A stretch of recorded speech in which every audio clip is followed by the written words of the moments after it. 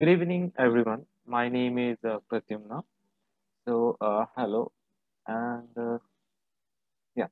So this is my very first video on the YouTube, and in this video, I'm going to explain you about the gears. So this belongs to the mechanical stream hashtag driven part one. In this is going to be a very introductory video. It's not going to be highly technical. So a simple introduction will be given in this video. Yeah. So in the background, you can see there are some typical there's image which is giving a representation of gears. So, yeah, actually they are gears. Gears look like this. Then yeah. So this is an introductory video.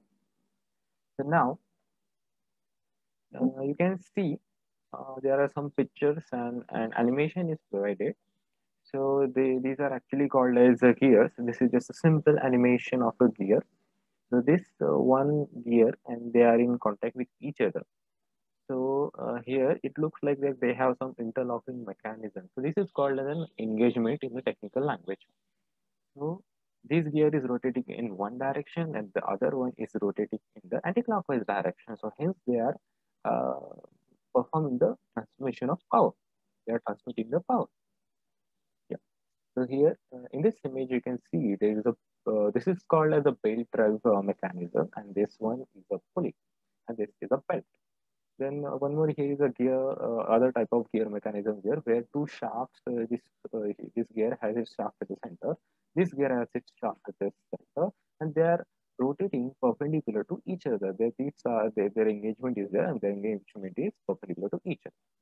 So, yeah, this is just a cross-sectional view of a gear.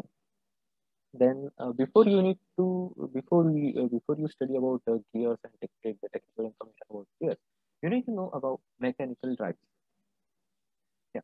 So what are actually mechanical drives? So it is just a simple mechanism which is, so what does it do? It just gives us a desired power transmission.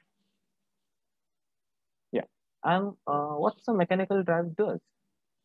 It is a link between the power source and the machine. So what does that? What does these two statements exactly mean? I will explain you in a very short time. Then, what is the output effect of these mechanical drives? So, in the output, what you get is you get a change in speed, a change in torque. Now, but if you don't know what's a speed and torque is, speed is just a rate of change at displacement, and torque is, in technical terms, torque is force into perpendicular distance. If you're from a highly technical background, if you have a highly technical background, then you might understand this very easily. Yeah.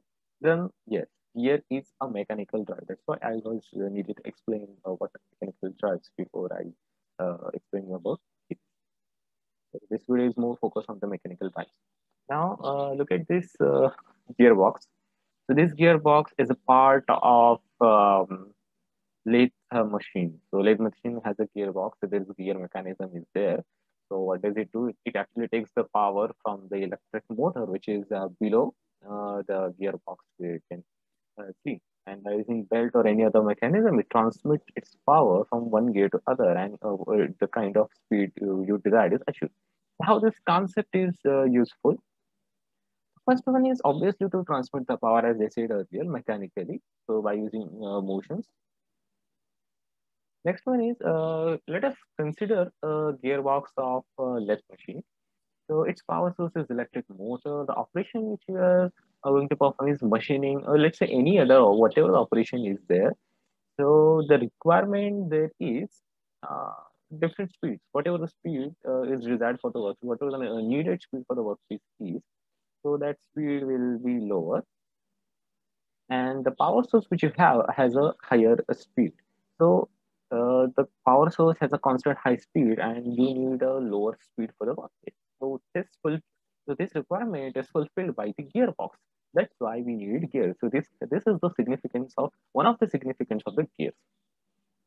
Let's say the power motor is 1200 R is at 12, running at 1200 RPM, and the required the workpiece is yeah, so that is at 100 RPM. Then So you need to change the settings of a mechanism. So let's say in the gearbox, you have to change some settings here, and then you will be able to get your desired RPM what you need. So if you don't have any kind such kind of mechanism and you're working on your own project, so you might need to develop your own mechanism. You might need to design your own gears so that you get your whatever the speed you need, whatever tip speed or torque you need. Yeah. So that's all for this video. I won't take it much longer. And thank you for the time you spend for this video. Yeah. Have a nice day.